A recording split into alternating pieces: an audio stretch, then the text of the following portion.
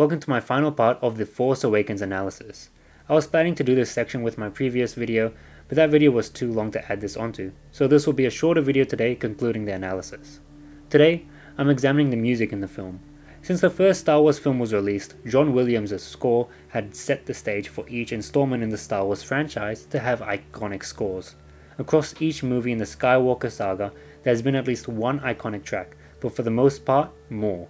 A New Hope had the Binary Sunset, The Empire Strikes Back had the Imperial March, Return of the Jedi had the Emperor's Theme, The Phantom Menace had the Duel of the Fates, Attack of the Clones had Across the Stars, and Revenge of the Sith had Battle of the Heroes. Now, The Force Awakens had a lot to live up to in regards to music, and it did.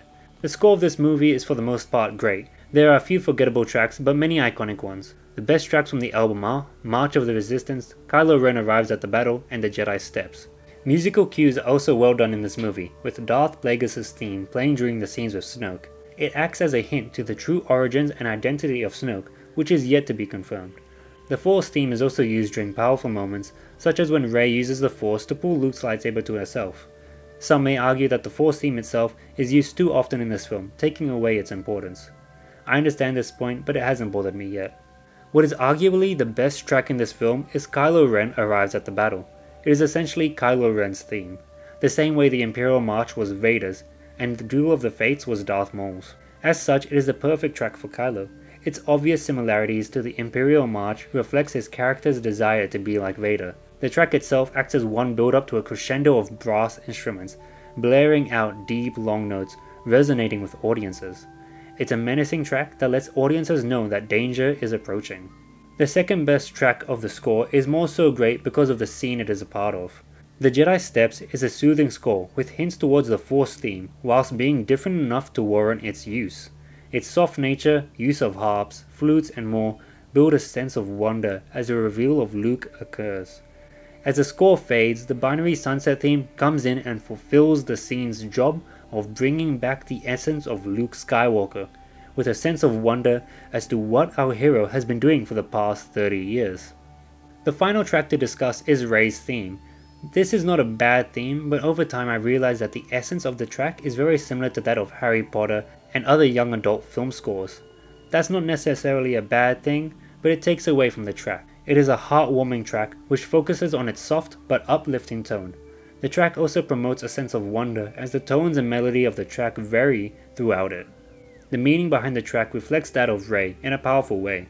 It starts off quiet and over time it builds even louder, similarly to how Rey starts off on a backwards planet but finds herself in places she's never been before, becoming a key component of the story.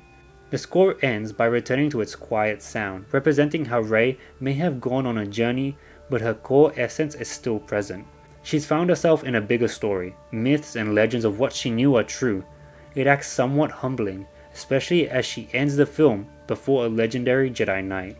Those are the only tracks I wish to focus on for this video, as the others are either simple or standard scores. The March of the Resistance, as I mentioned earlier as being a good track, is a complex one that is, as the title says, reminiscent of a march. Every track serves its purpose, adding an extra layer to the film itself. Overall, the score for The Force Awakens is what fans could have hoped for from a Star Wars film. Iconic tracks are present, whilst other tracks are standard, placing The Force Awakens score within the middle of all of the Star Wars films. That brings my analysis of The Force Awakens to a close. If you haven't seen my other parts yet, check them out with the links in the description down below. I discuss writing, character, and action in each of them. Also remember to like and share this video, leave a comment down below on what film you would like me to analyze next, and support me on my Patreon account. I'll see you all in my next video.